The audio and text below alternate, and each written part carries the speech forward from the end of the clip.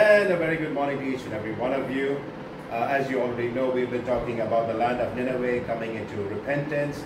From the greatest of the people to the least of the people, including the animals, they all came and they repented. And this is a great time and a season for each and every one of us to go into a season of repentance as well. I want to remind you about Elijah, who stood before 450 prophets of Baal, and he challenged them to a sacrifice.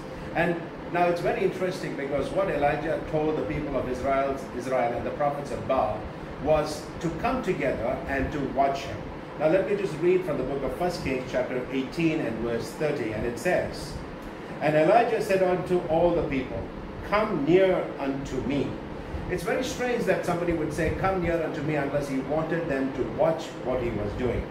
And all the people came near unto him, and he repaired the altar of the Lord that was broken down. Now let's face a few facts. None of us are perfect, and our altars may be broken down. However, people around us must be able to see us making the effort to build up our altar. And the altar must be built up God's ways. And when God helps us build our altars, it will always be strong and without cracks.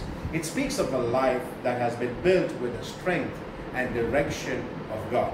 Let me also add here that to the men and to the husbands, that God called you as the head of your house to build the altar in the home, not your wife. So in other words, prayer and sacrifice must first come from you, as it is God's divine order. We must each have an individual altar where we submit and surrender our lives to Him. And every household must also have a general altar where every member of the house comes together to put their petitions and requests to the Lord.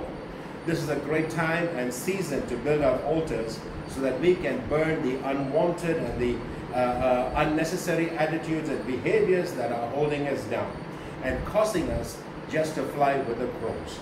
So let's use this time wisely to build our spiritual life, to walk in the victory God has for us. Be blessed and have a great, great, great day.